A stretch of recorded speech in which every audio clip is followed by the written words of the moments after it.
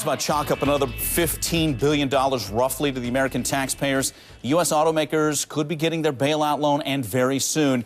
Now, despite the tongue lashing the big three CEOs got on Capitol Hill, the White House says government rescue is likely. Here's my question. Is any of this money going to change anything? Joining me now to talk about this, Lisa Lair, reporter from Politico, at the hearings last week. Also with us, radio talk show host Chris Markowski from Watchdog on Wallstreet.com. All right, Lisa, let's start with you. Give us the latest. We're really close. Could it happen by the end of the day? Well, Democrats will have circulated something, and it's likely to happen in the next couple days. It could happen as soon as today, but this is Congress, so you never know. Okay.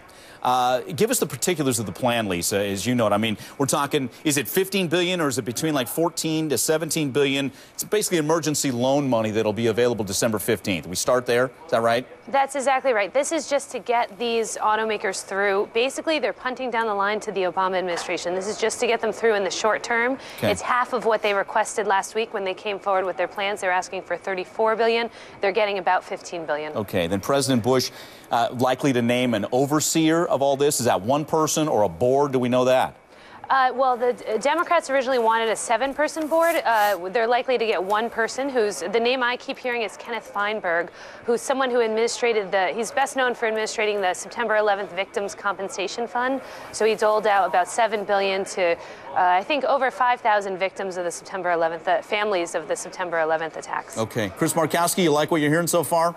Well, I'm not too thrilled with the entire thing. It sounds like a stay of execution as far as I'm concerned, because I just don't understand the viability. I don't know if Lisa knows the answer to this. Correct me if I'm wrong. I think this money, if I'm not mistaken, was already allocated last summer as a part of the energy bill, and they're just pushing that forward. And actually, the last I checked as well is the White House is not exactly thrilled with the plan that Congress has sent up to him. Okay. Let's, Chris, I know you don't like it, but President-elect Obama, basically, he's saying, we got to save them, right? Let's listen to him. This is President-elect Barack Obama on Meet the Press yesterday. I think that the big three U.S. automakers have made repeated strategic mistakes. But what I've also said is that the auto industry is the backbone of American manufacturing. It is a huge employer across many states. Millions of people, directly or indirectly, are reliant on that industry, and so I don't think it's an option to simply allow it to collapse. Chris, how do you argue that?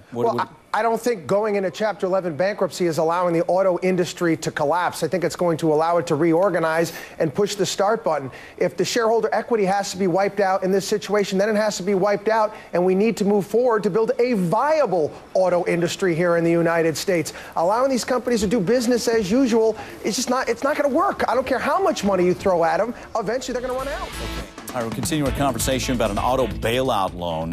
This deal could take place by the end of the day. $14 to $17 billion could be made available by December 15th. We introduce our guest, Chris Markowski from Watchdog on Wallstreet.com. Also with us, Lisa Lair, reporter from Politico. Let's get to some calls. Let's start with Chris in Virginia. Chris, what's your comment or question here? Well, it seems to me that Wall Street execs used the same type of business model as Detroit's Big Three did, except they were using mortgages. How come these execs still have their job, and are they still using their corporate jets? Hey, Lisa, that's a great question. Why is Washington being so tough on the auto industry, and it didn't seem they were being as tough on folks from Wall Street?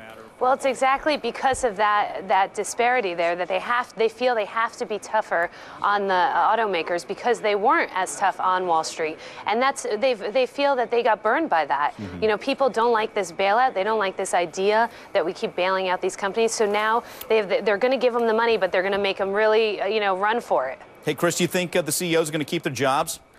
I think when all's said and done, I think probably some of them they're calling for Rick Wagner's head. But I wanted to comment on what Chris said in Virginia. Yeah, go ahead. The reason why that you're not seeing them come down hard on the CEOs down in downtown New York on Wall Street is because they're buddies. They went to the same schools together. They golf together. They travel on each other's planes, and they get most of their political contributions from Wall Street. So that's why we never see that cleaned up. Gotcha. All right, let's get to another call. Noreen in Florida. Noreen, go ahead.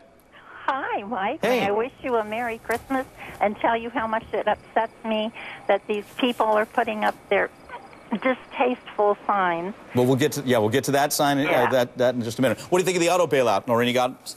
It's a Band-Aid where a tourniquet is needed. Wow.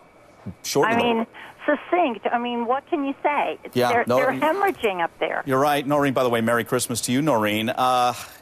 Chris, how long is $15 billion going to last?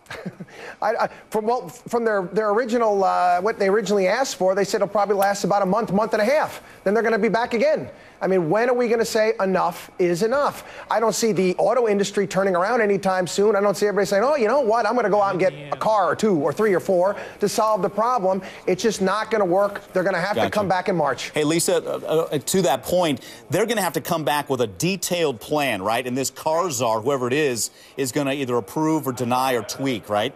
That's exactly right. And if the plan isn't detailed enough, if they don't follow all the conditions that are put in by Congress, such as limiting executive pay, things like that, they can have to, part of the bill, so the Democrats' proposal at least, says that they might have to return the money in March. So there's going to be a lot of scrutiny. And it's exactly because of what, the fact that the earlier caller pointed out. The lack of scrutiny on the $700 billion Wall Street bailout has forced Congress politically to give a lot of scrutiny this time around. Lisa and Chris, we appreciate it. More coming up. Stay with us.